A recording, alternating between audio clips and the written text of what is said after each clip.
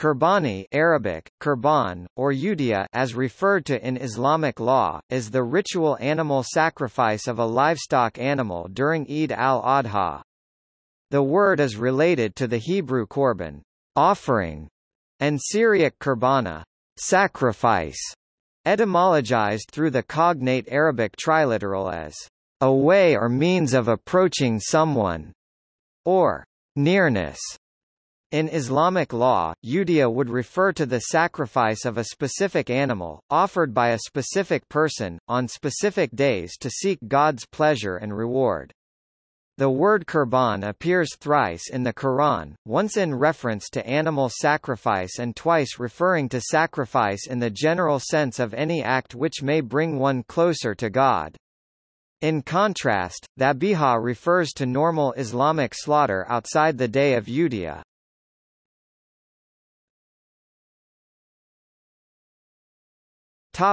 Origins. Islam traces the history of sacrifice back to Abel and Cain, Habil and Qabil, whose story is mentioned in the Quran. Abel was the first human being to sacrifice an animal for God. Ibn Kathir narrates that Abel had offered a sheep whilst his brother Cain offered part of the crops of his land. The ordained procedure of God was that a fire would descend from the heavens and consume the accepted sacrifice. Accordingly, fire came down and enveloped the animal slaughtered by Abel, thus accepting the sacrifice of Abel while Cain's sacrifice was rejected. This led to jealousy on the part of Cain, resulting in the first human death when he murdered his brother Abel. After not seeking repentance for his actions, Cain was not forgiven by God.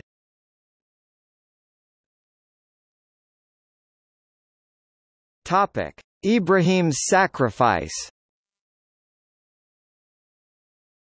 The practice of Qurbani can be traced back to Ibrahim, who dreamt that God ordered him to sacrifice his most precious thing. Ibrahim was in a dilemma as he couldn't determine what was his most precious thing. Then he realized it was his son's life. He had faith in God's command. He let his son know the purpose why he was taking his son out of their home. His son Ismail agreed to follow God's command, however, God intervened and informed him that his sacrifice had been accepted, and replaced his son with a sheep.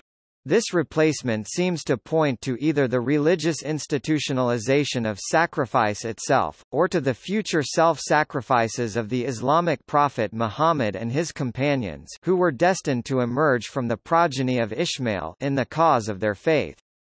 From that day onward, every Eid al-Adha once a year, Muslims around the world slaughter an animal to commemorate Ibrahim's sacrifice and to remind themselves of abnegation.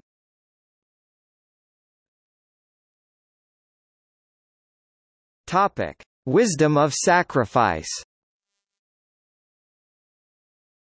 The philosophy behind udiyah is that it is a demonstration of submission to God, complete obedience to God's will or command, and sacrificing everything for His pleasure.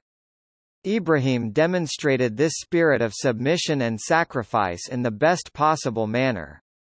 When confronted with the challenge of love and allegiance, he chose to submit unconditionally to God and suppressed personal desire and love for his family and child.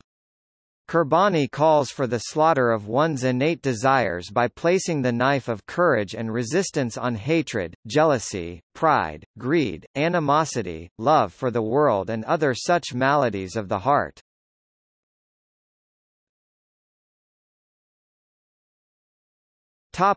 Ritual sacrifice.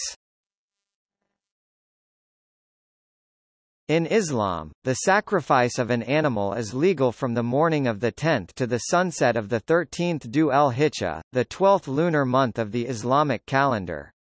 On these days Muslims all over the world offer Qurbani, which means a sacrifice, slaughter of an animal on specific days. It is understood as a symbolic repetition of Ibrahim's sacrifice of a ram in place of his son, a crucial notion in Judaism, and Islam alike. Islamic preachers would use the occasion to comment on the fact that Islam is a religion of sacrifice and use this opportunity to remind Muslims of their duty of serving mankind with their time, effort and wealth. Most schools of fiqh accept that the animal must be slaughtered according to the laws of dhabiha and that the animal in question must be a domesticated goat, sheep, cow or camel.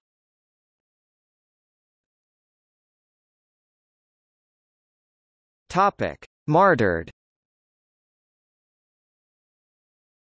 The term is also used for those who have been martyred.